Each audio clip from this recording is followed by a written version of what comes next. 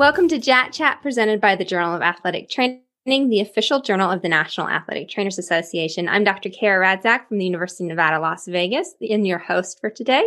Today, I'm joined by Dr. Geoffrey Dover, the senior author on the manuscript entitled Association Between Pain Catastrophizing and Pain and Cardiovascular Changes During a Cold-Pressor Test in Athletes from the May issue of the Journal of Athletic Training.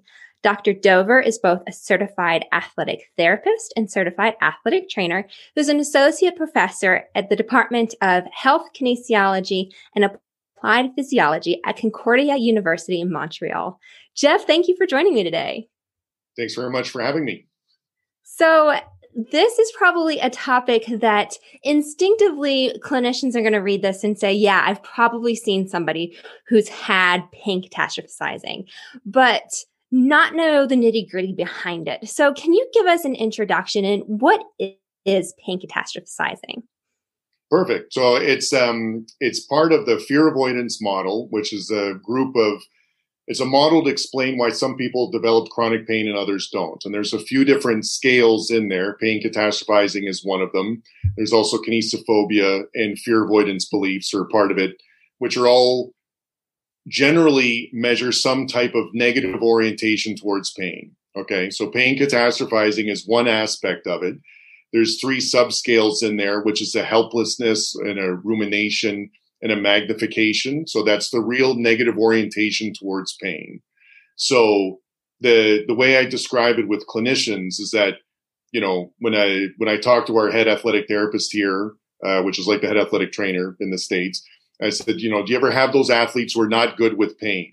You know, that when you're doing the assessment, it doesn't really add up. Like some things hurt and some things shouldn't, that should, and they're not really compliant with the exercises. Here's another one that comes up a lot too, is that they'll predict not being able to do something. So normally when you're in the clinic and you're rehabbing someone, you know, I've done this before where I have athletes, I'm like, okay, I'm going to get you to try to do this now.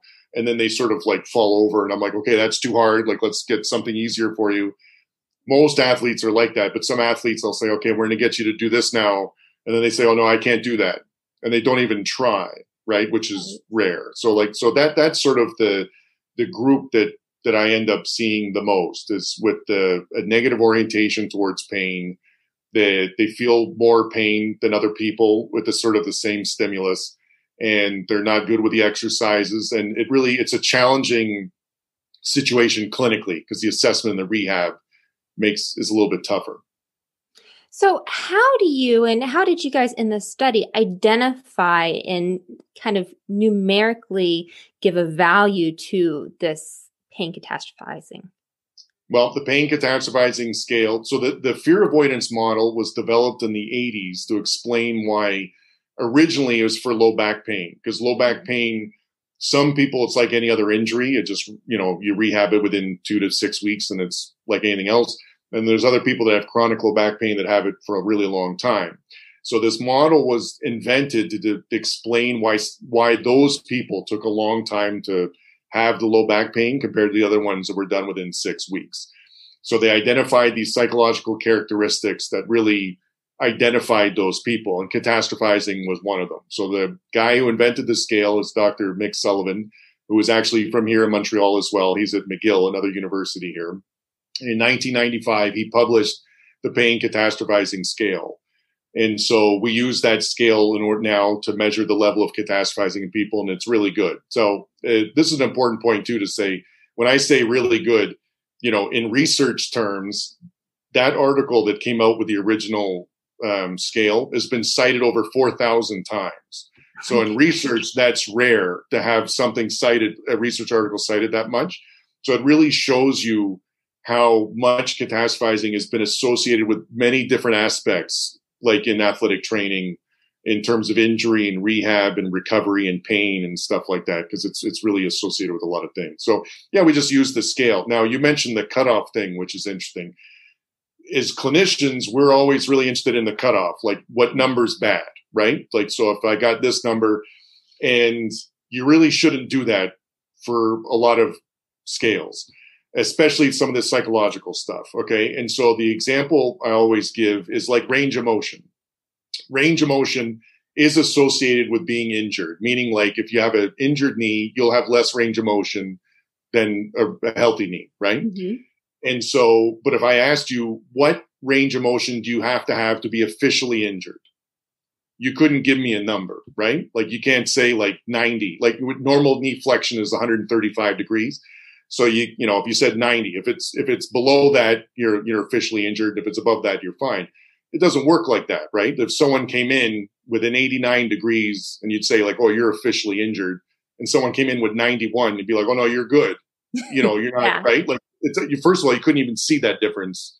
So it'd be like 2 degrees, right? So the scale is kind of like that. It wasn't developed to be that sensitive between measures. So you can't say 20, you're good, and 19, you're messed up, right? So unfortunately, there is a published cutoff for it, but I can tell you that the primary author of the scale does not like the cutoff for the use of it because it's for the same reason I just said. So there's an association between it. What you do know is that people who score high on the scale feel more pain than other people, and people that score low on the scale is less, right? So there's not necessarily a specific number, but if you had the way a clinician would use it is if you're rehabbing someone and they're not getting better, or like the treatment's not working, or the pain's not changing or something, you can give them these scales.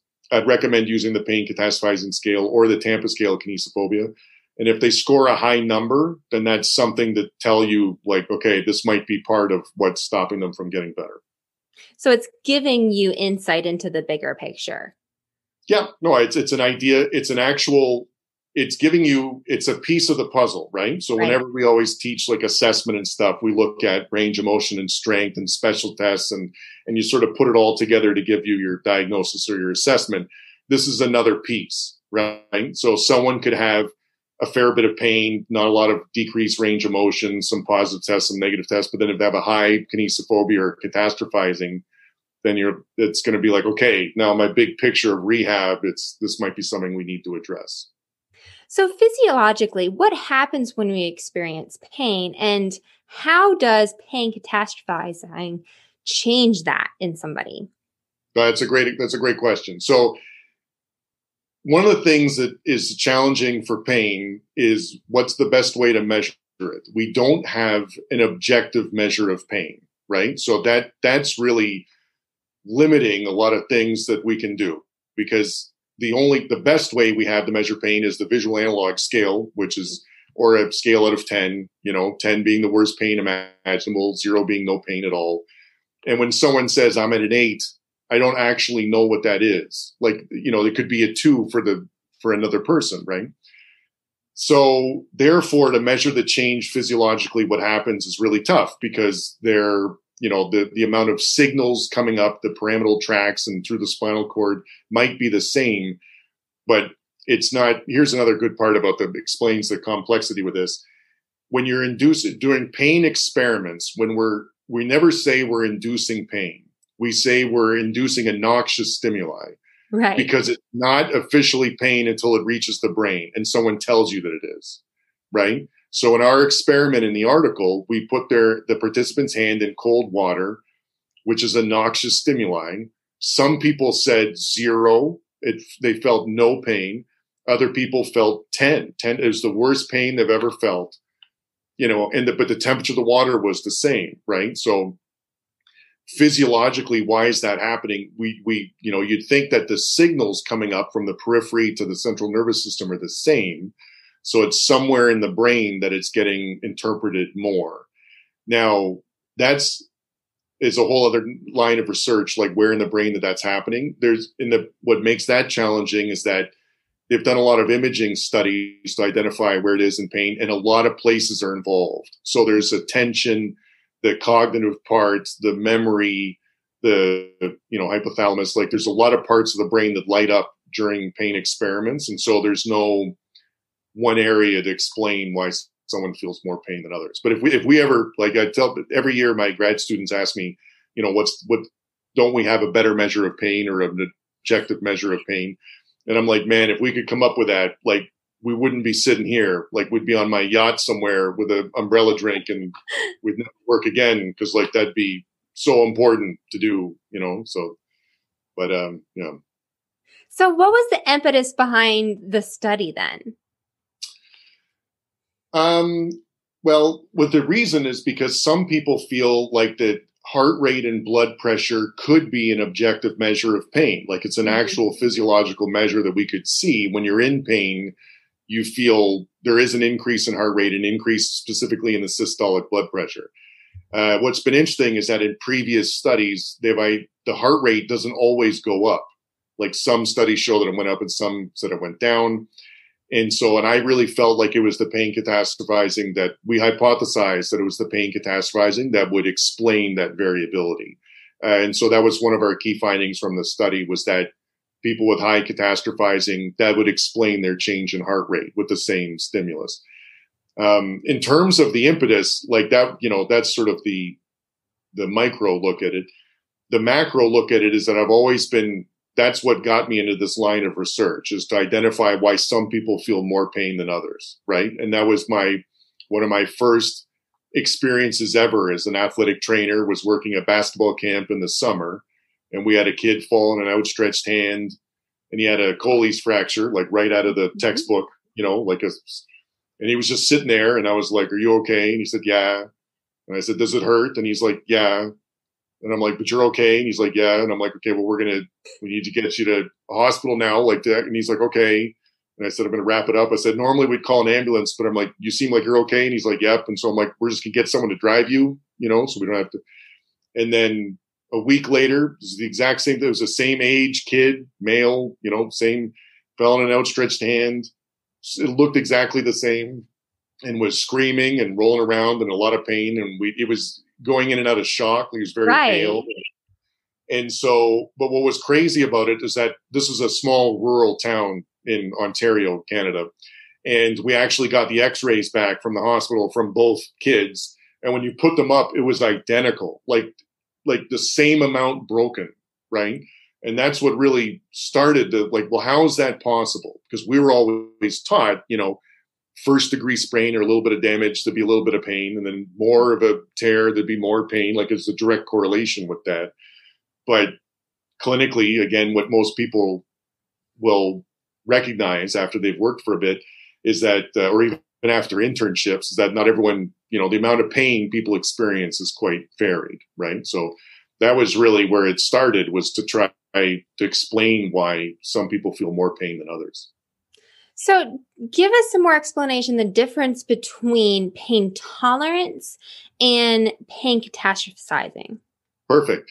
Yeah, so there's a lot of terms that are used, like pain tolerance or point tenderness or pain threshold. And depending who you talk to or what reference you're using, they mean significantly different things, okay? So the key part is always looking at the dependent variable. So when someone says pain tolerance, that will be like an amount of how much they can take until they say stop doing it, like it's too painful. Mm-hmm. There's another measure, which is the threshold, which is you apply point tenderness until they say it goes from pressure to pain. So once it becomes painful, then you stop. And so that's another measure. So when people often ask, what's a common question, but men and women, who's better, who has a more pain tolerance, right? Is a common question.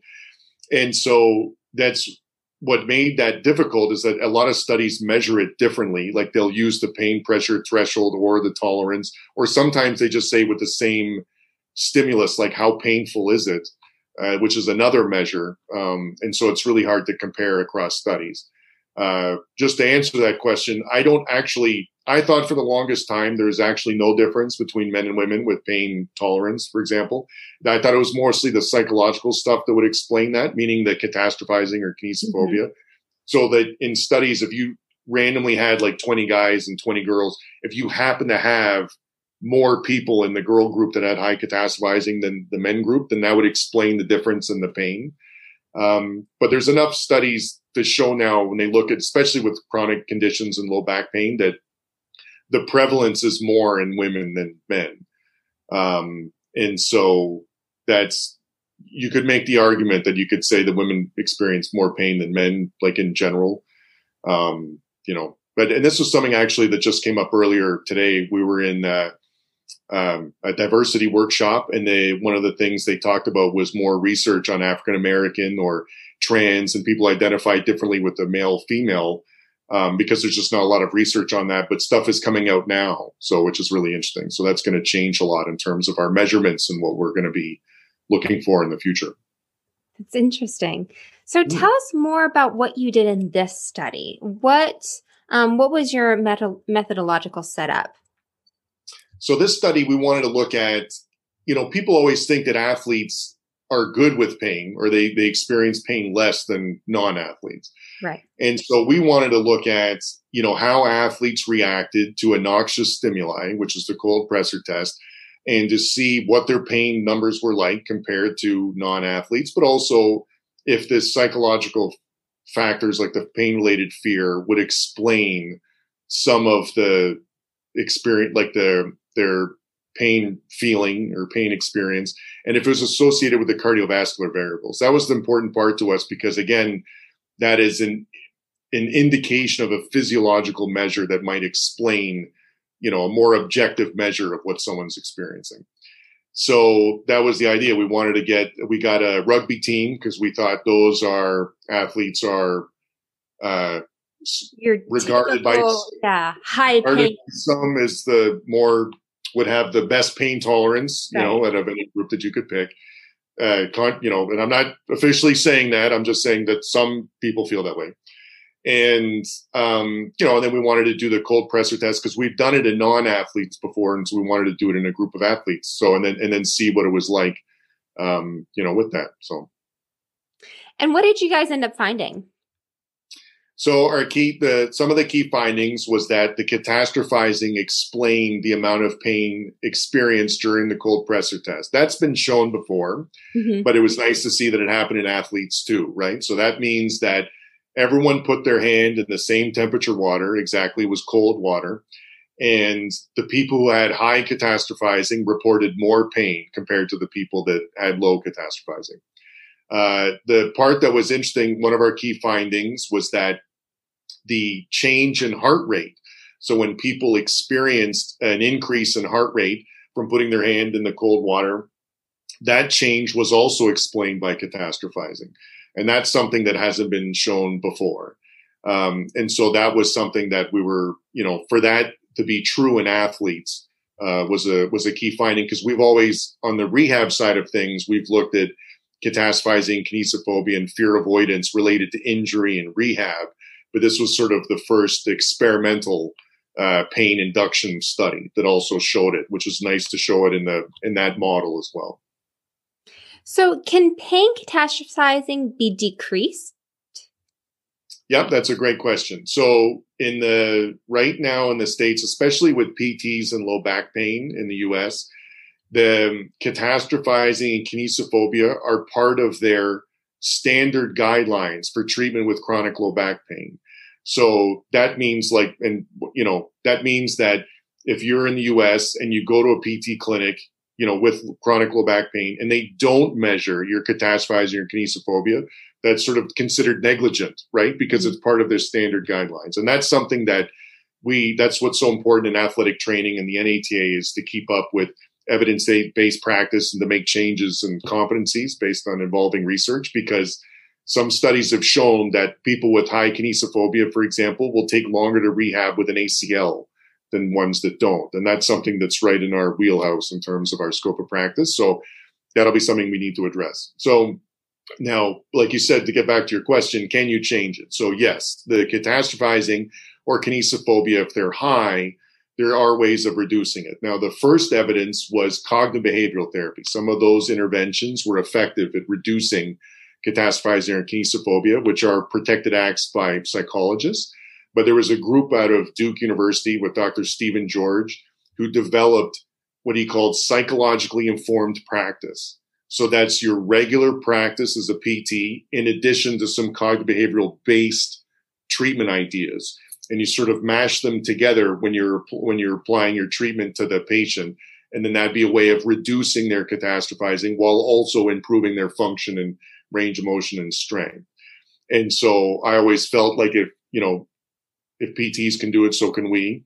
And so we'd like to adopt that type of practice to athletic training or an athletic therapy, so that when we have an athlete with a high kinesiophobia or catastrophizing, we could make our own psychologically informed practice as part of our regular. And again, I want to stress that we're not doing the regular things like the stretching, the rehab, and the exercise, the therapeutic exercise modalities, very important.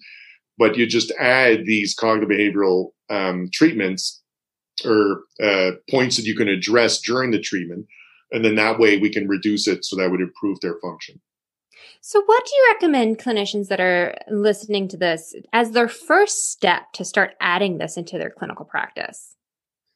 So the first thing is just to be aware of it. So to know that, and most clinicians will already be at this point where they'll recognize people who are not good with pain, right? And they're not, the assessment isn't adding up and they're not great with the exercises. So when you have someone like that, the first thing you can do is get them to fill out the pain catastrophizing scale or kinesiophobia, TSK, the Tampa scale kinesiophobia, or the athlete fear avoidance questionnaire. And if they have a high number, then then that's something that you'll need to address as part of your rehab. So right now, clinicians, athletic trainers, ATs are really good at coming up with a targeted rehab program, right? We want to decrease pain in the knee. We want to increase strength in the quad. We want to increase our plyometric, strength. And so unless you put, for those patients that have the high catastrophizing kinesiophobia, unless you put the decreased kinesiophobia on your rehab plan, like they're not going to get better. Mm-hmm.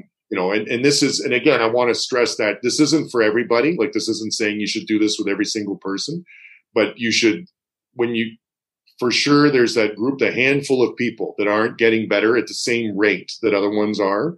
And we could use this to help address, to help them get better.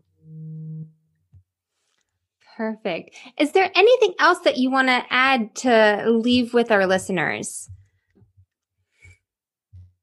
What are you looking forward to about and kind of things that make you excited in this area of research that are up and coming? Wow. It's, I'm really excited. Well, the thing that I like most about athletic training and athletic therapy is the constant change of the profession and what's been, in my time when I started out, rehabbing an ACL was 12 months, and then it became 6 months, and we had using an ultrasound on a fracture was a contraindication, and now it's part of you can get low intensity ultrasound as part of the treatment for a fracture. And so anyway, those are the things that I like the most about my job. And that I'm always learning and, learning how to do things better. And I think pain is something that, why I originally got into it, is something that that's when those are the people we see. Like when an athlete has pain somewhere and we're trying to make it better, we're trying to get them back to competition, and what's the best way to do that? Those are the things that I like the most. Thank you so much, Dr. Dover. Really appreciate you taking your time to talk with me today. And just a reminder that this manuscript and all of JAT's offerings are online, free access for everyone. Again, thank you so much for joining me today. Thanks so much for having me.